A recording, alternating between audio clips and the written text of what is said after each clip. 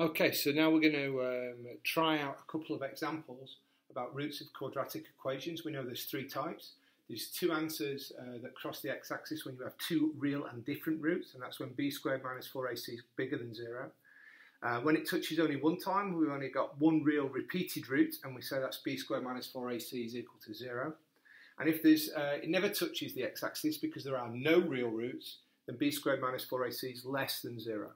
So first of all, I've given you an equation set to y. We set it to 0 because we're looking for the x-intercepts, and at the x-intercepts, y is always 0. So first of all, write down what you think a, b and c is. Stop the video, do that, then press play to see what happens. So let's check that you can actually do that first part. And you should have said that a was 1, b is minus 7, c is 6. Easy enough. And then as we said last time, we're going to test it, and the formula we're going to use to test it is part of the quadratic equation, and it's the part underneath the square root. So we do b squared minus 4ac. b is minus 7, so we're going to take minus 7 and square it. Then we're going to minus, then we're going to times by 4, then we're going to times by the a, then we're going to times by the 6. And then it's just a question of doing your number work.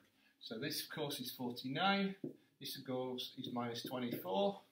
You read that, you do what it says, you get 25. Now we're comparing this to b squared minus 4ac. And what you notice, this is 25.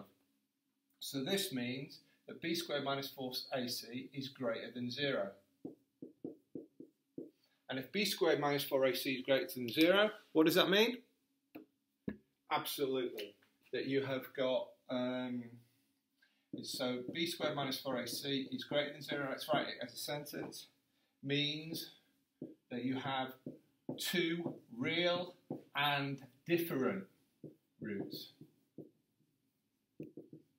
And that's all you need to know. So now you know that if you drew a graph, it's going to cut the x-axis twice. And the two numbers it cuts out are different. This one here, see if you can do this one without me. So stop the video, try and do the second one without me. When you're ready, press go and then check your solution. Okay, so on this one, you should have said a was 1, b was minus 1, c is 4. You're going to test, you have to show me what you're testing. Then it's easy to substitute in, so b squared is going to be that squared, minus the 4, minus the a, times the c is not times in, sorry, not minus, minus in the product of all three. So then you've got 1, then you've got minus 16, you're going to get minus 15. So b squared minus 4ac is equal to 15. That means that b squared minus 4ac is less than 0. And what does that mean? Well, if b squared minus 4ac is less than 0, then you've got what? Then there's no solution or no real roots. And in terms of a graph, does not touch or intersect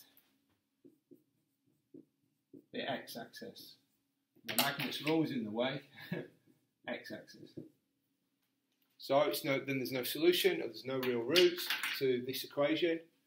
When this is set to 0, there's no real roots, is what we say. There's no intercept. It doesn't touch or intersect the x-axis.